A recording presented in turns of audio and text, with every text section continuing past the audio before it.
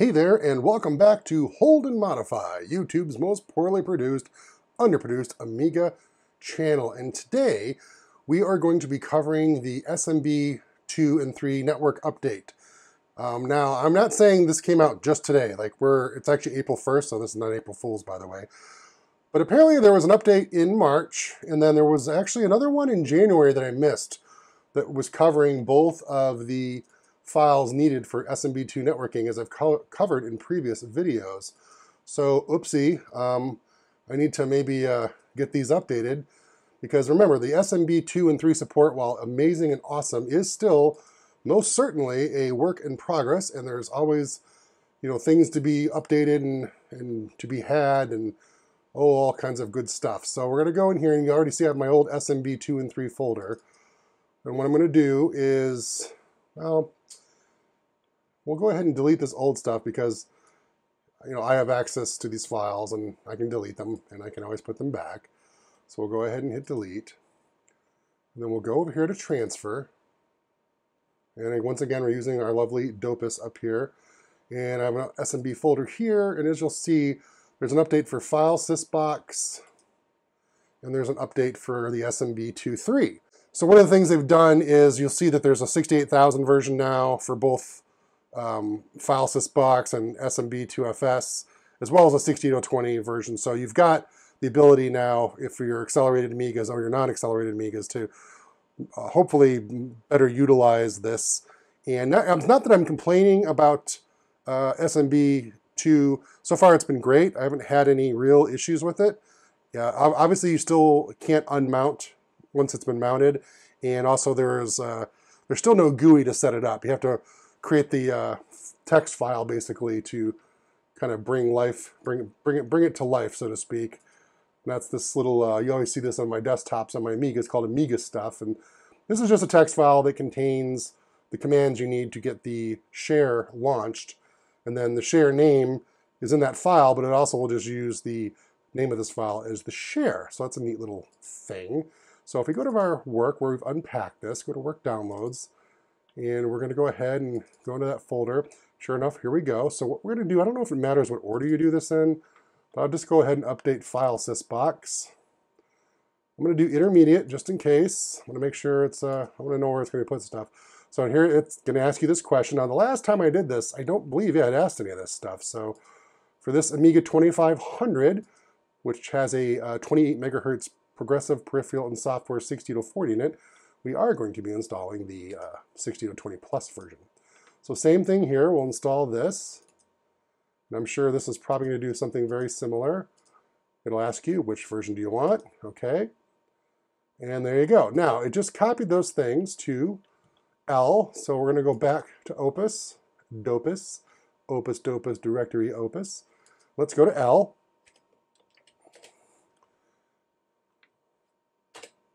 And let's make sure we don't have a bunch of duplicates or anything in here. So what we've got, we still only have SMB2-handler. I don't see any duplicates or weirdness. All right, so what we're going to do now is quit. And let's make sure all disk activity is ended. And we'll three-finger salute. We're going to reboot. Good. So let's go down here to Amiga stuff and double-click this. And hopefully this will fire up that share. Now, I will say, it doesn't always work. That is one of the little things, like sometimes when you first cold boot or turn on the Amiga or reboot the Amiga, it's like sometimes the Xsurf card, I don't know, it's like it doesn't quite say, hello, I'm here. I don't know what it is. So, be patient. You saw it did pop up, so that's good. But just don't freak out if it doesn't show up ever, okay? Just reboot your Amiga, try again. With a lot of these things, that's just how it is, okay? So here we can see all this lovely stuff here. This is on my share, and it seems to be working just swell. Yeah, I mean, no complaints there. We can go into work, and we have all of our good stuff in here, and we can try and torture test it. This is one of the things I like to do is, well, you can play mods and load stuff over the network. So here we go, we are mapped to our share, so we'll go scene load. Let's load something different. I've always load kind of the same stuff for you all, and I want to maybe do something different. What's in here? Logos. World of New Tech. Let's load World of New Tech. What is that going to look like here? I'm sure it'll be just amazing and wonderful, and it'll dazzle us. We'll be so dazzled. All right, so it's loaded up now. We'll go ahead and click continue. I have no idea what we're going to see. Well, look at that. Is that the globe? Is that an Earth?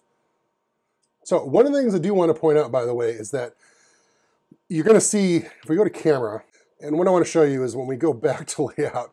So I put this monitor, this is a TV set, by the way. This is my LG TV set. It's not a computer monitor, it's a TV set. And I put it in 4:3 mode because, you know, hey, Amiga, 4:3 mode. But as you notice here, look how squished that globe is.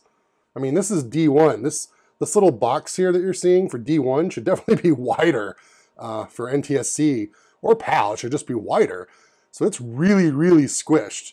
And that's because I'm using an RGB to HDMI, and it actually knows that it's going to be on a 16:9 panel, most likely, and it kind of has its scaling built in.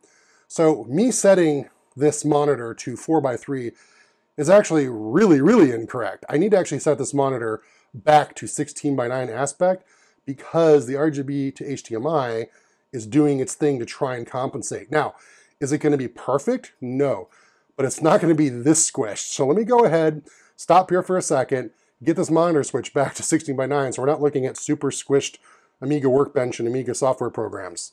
All right, well, that looks a heck of a lot better. It actually looks like a nice NTSC aspect screen, and our little Earth ball here looks mostly round. A lot better than squished egg. So yeah, if you get an RGB to HDMI and you configure it for an Amiga 500 or an Amiga 2000 type computer, it knows you're using a 16:9 display. I don't know if it auto detects that or if they're just assuming we're all using that and that's what the settings are. I could go through all of the RGB to HDMI settings using the clicky buttons on the back, but that's a whole other video, right? And I think I actually made that video. Anyway, we're back to the Amiga looking proper.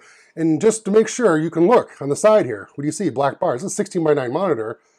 We're in 16:9 aspect ratio, but we still have black bars because, yeah, it's properly, the RGB to HDMI is properly scaling that Amiga image now over here. So the last couple of videos I've made with this 2500, no one called me out on it, but yeah, I would have been screaming at the screen, Q, why is everything so squished? Anyway, that was unnecessarily long and not really sure why I did that. Let's go ahead and turn off some stuff here. Remember, this is only a 68040, only a 68040. Let's turn things down to make it go a little happy faster. And let's increase the segment memory because we can, because this Amiga does have 32 megabytes of memory. So we've got some wiggle room there. And we'll go ahead and press F9. One of the things we could do while we're doing this is go back to Workbench while Lightwave is actually rendering in the background. We'll fire up Eagle Player. Again, you're not really going to be able to hear this because how my microphone's set up. But now we're having Eagle Player play music in the background that's playing from the network while we're rendering in Lightwave. Now it's going to be slow because Lightwave is slamming that 68040, right? But the glorious Amiga preemptive multitasking system is like, all right, I'm going to go ahead and try and play this stuff.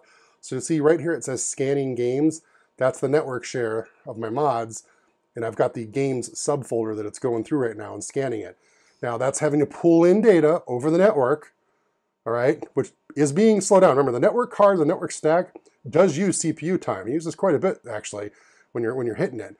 But it did it, even though Lightwave's in the background rendering and hammering the CPU right now. It played, and look at that, we're playing music. And we haven't crashed. And we still have, what? Of our 1 mega chip RAM, we have half of it. And we still have 23 megs of our 32 megs of memory. Plenty. So you don't need to go crazy. You can have all that fun stuff. Now look at that. It's rendering it there. It's got like scan lines and stuff. Oopsie, you know what that tells me? That this got rendered in field rendering mode. Uh-oh. But yeah, we got Amiga mods playing in the background, streaming in over that network using the newish updated SMB2 handler driver, which they're both, so they're, by the way, that SMB2 handler and the FILESYSbOX, they're all on AmiNet, okay? I'll put a link in the description below, like always, so you can just, you know, click on that and not go Google it yourself or go to AmiNet yourself. But you know what? You should go to AmiNet yourself and try it. It's fun. It's retro. It's also just neat to search all those files. And it's really good to see progress being made on this SMB2 and 3 support for Amiga networking, and I love it. And it's working here. We're not getting any, hasn't crashed. And the network speed is reasonable considering this is a 40 megahertz or 28 megahertz 60 to 40. And there we go. We have our beautiful Earth rendered with all the flags of the world apparently in the background. That's neat. Okay, cool. All right, well, thanks for watching. It worked. Again, links in the description for the updated files. I'm done with this video.